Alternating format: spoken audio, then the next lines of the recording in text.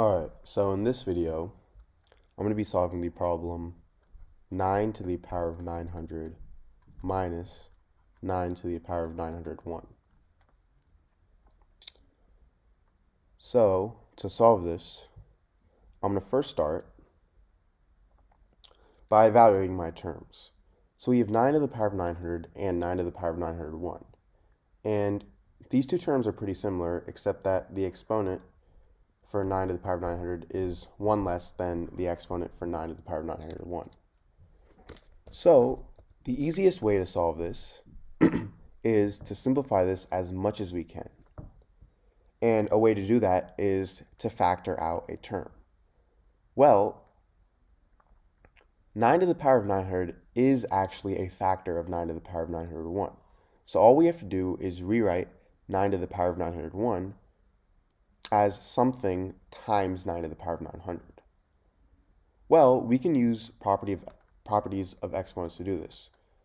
So I'm actually going to rewrite 9 to the power of 901 as 9 to the power of 900 plus 1.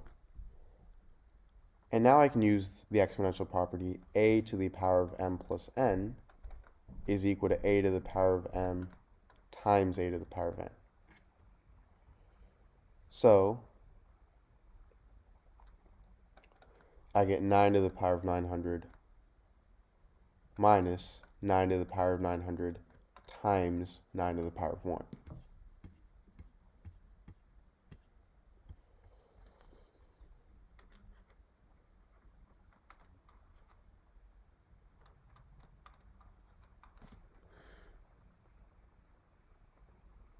So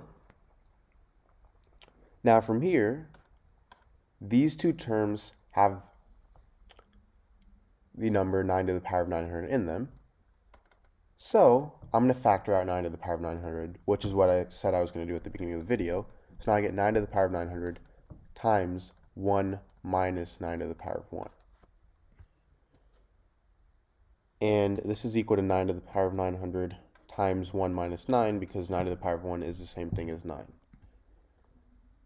Now 1 minus 9 is equal to negative 8, so I get 9 to the power of 900 times negative 8.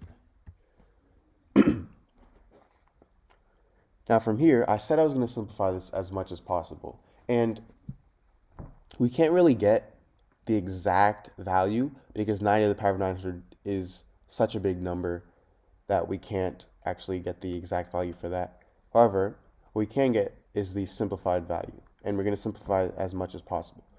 So I'm actually going to move this negative sign to the front, so I get negative 9 to the power of 900 times 8, and this gets me negative 3 squared to the power of 900 times 2 to the power of 3. We're simplifying these terms as much as possible.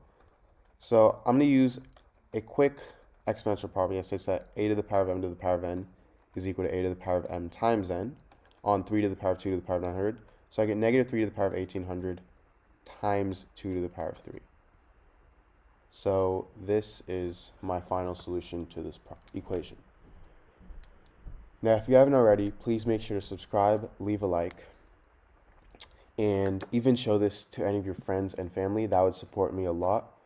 I have a bunch of other videos similar to these on my channel, and if you're up for any challenges, I have a bunch of those, so please make sure to check them out. And thank you for watching. Bye.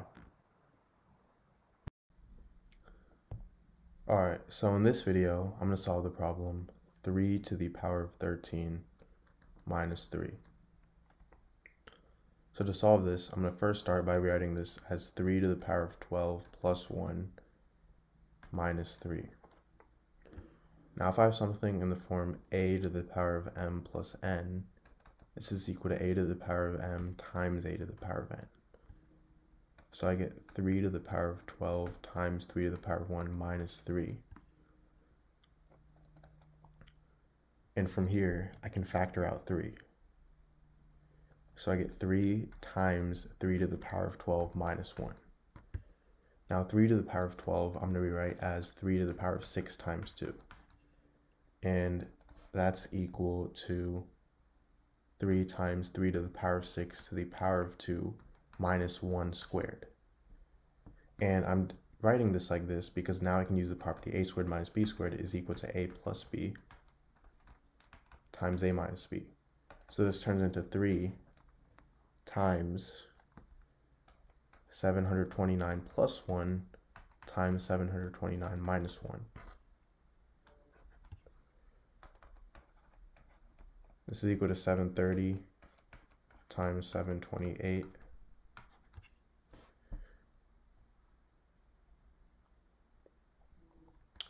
So from here, I'm going to rewrite this as 700 plus 30 times 700 plus 28.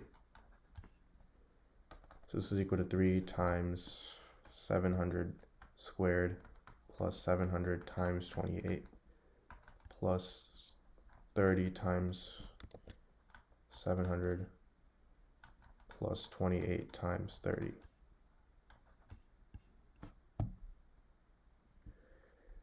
Now this is equal to 3 times 490,000 plus 40,600 plus 840, which is equal to 3 times 531,440, which is equal to 1,594,320. So this is my answer.